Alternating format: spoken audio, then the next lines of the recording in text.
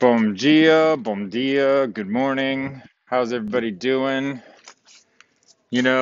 Today we're talking about the gift called your body, and I'm doing a little traveling, so it's quite apt for how things are going today here at the airport.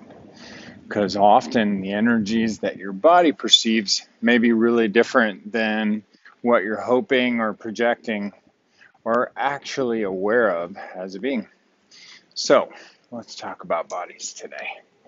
Our lovely little colorful airport here in Miami.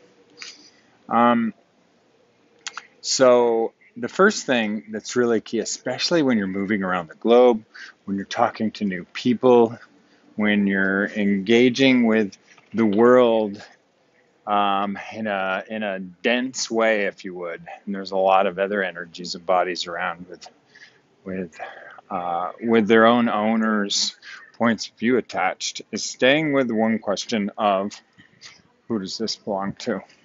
And oh my God, bodies have such a unique and easy response to who does this belong to when you're willing to step into it.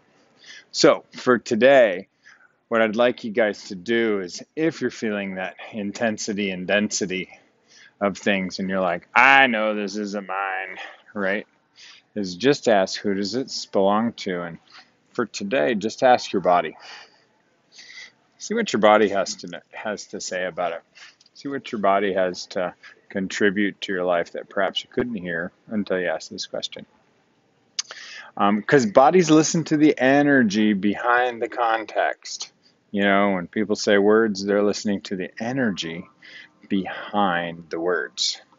So, if you want to actually have more of that communion and that access to the energy behind the words, your body will lead you. It's a beautiful companion to you in actually having a sense of ease and joy and glory in your life with your body.